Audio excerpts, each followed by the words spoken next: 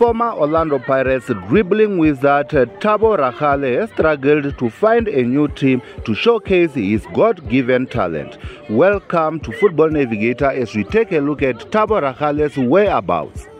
But before we resume, please take your time to like this video as well as sharing it across all soccer fanatics.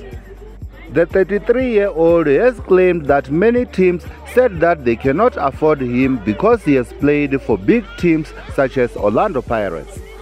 The talented winger has revealed he has never considered a retirement as he still believes he still has much to offer the beautiful game.